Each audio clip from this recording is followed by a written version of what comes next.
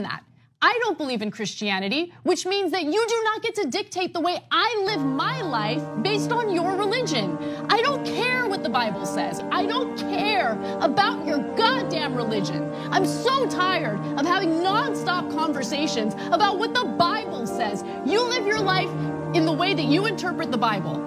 Again, I don't care, but you don't get to take the Bible and tell me, well, the Bible says this in this chapter and this verse. I don't care. I don't care. I don't believe in it. And I have the right, based on our Constitution, to not believe in it.